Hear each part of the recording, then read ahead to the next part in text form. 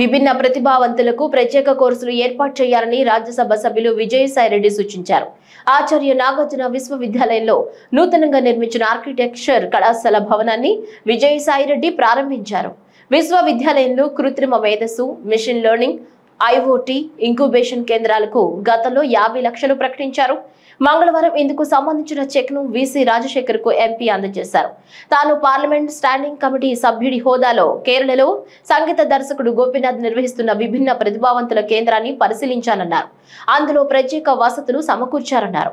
అలాంటిది మన రాష్ట్రంలోనూ నిర్వహించాలనే ఆలోచన ఉందన్నారు. వీరికి అవసరమైన కోర్సులను ANUలో ఏర్పాటు చేస్తే అందుకు అయ్యే ఖర్చును తన ఎంపీ నిధుల నుంచి ఇస్తారని, అవి చాలకపోతే ముఖ్యమంత్రి ఇతర సంస్థల నుంచి కేటాయిస్తామన్నారు. అంతకుముందు విద్యార్థులు నిర్వహించిన సాంస్కృతిక కార్యక్రమాలు అలరించాయి. కార్యక్రమంలో VC Rajasekhar, architecture planning school సంచాలకులు రమేష్, రెక్టర్ ఆచార్య వరప్రసాద్ మూర్తి, రిజిస్ట్రార్ ఆచార్య కరుణ, ప్రిన్సిపల్స్ ఆచార్య శ్రీనివాస్ రెడ్డి, ఆచార్య సిద్ధయ్య, ఆచార్య ప్రమీలారాణి, ఆచార్య స్వరూపరాణి, ఆచార్య గంగాధర్, ఇతర విభాగాధిపతులు పాల్గొన్నారు.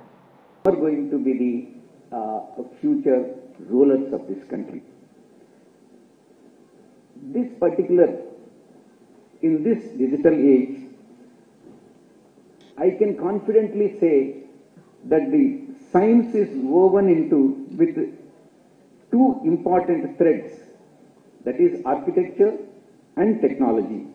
As we move into the digital era, the connection between the two fields is crucial. That is, two fields of architecture and technology is very crucial for commitment to excellence of innovation. This is about why this artificial intelligence, machine learning is because this is about investing in the potential with these walls in the minds of the faculty and in the students who define the spirit of this institution.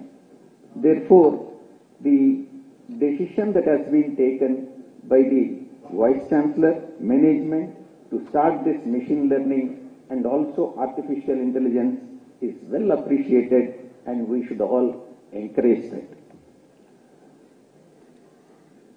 Before I dwell on the subject, I would like to present and make my observations very clear to all the students present here. Very recently, about 3 months back,